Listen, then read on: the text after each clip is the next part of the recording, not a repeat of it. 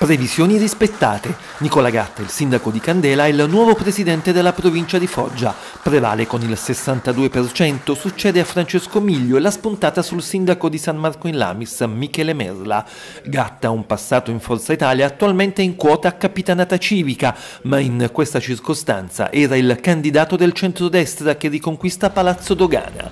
Nulla da fare per Merla, che tuttavia raggiunge un ottimo risultato, visto che a sostenerlo c'era solo il PD. La vittoria di Gatta è anche il riscatto dei piccoli comuni, soprattutto dei Monti Dauni, che in questi anni sono riusciti più che altrove a fare sistema.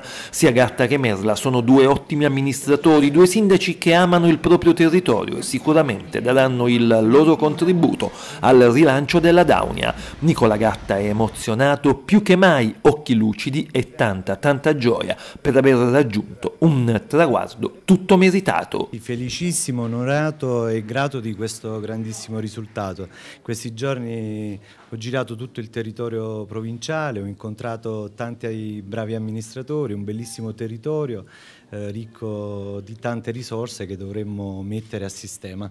Sì, la mia candidatura è una candidatura nata dal territorio, quindi lavorerò in questi giorni, studierò, capirò un po' quali possono essere le direttrici di sviluppo del territorio, ma la prima cosa, la priorità assoluta è quella di migliorare un sistema infrastrutturale viario che è assolutamente non messo bene e che dovremmo appunto migliorarlo.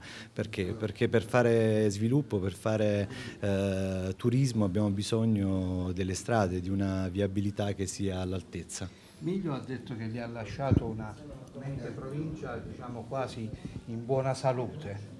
Il presidente Miglio sicuramente ha lavorato in un momento non facile per le province. Ora c'è bisogno di dare uno slancio alle province, di guardare le province con una visione strategica più ampia, ma di pensare anche alle province più vicine ai cittadini, che in questi anni purtroppo si è avuta questa assenza. Presidente, si può dire che i piccoli comuni espugnano il palazzo? Sì, si può dire proprio così, infatti mi aspettavo un risultato maggiore da Foggia, non è arrivato, però era anche, diciamo, come dire, purtroppo da aspettarselo, perché è chiaro che vedere un sindaco di un piccolo comune candidato alla presidenza della provincia fa un po' ingelosire.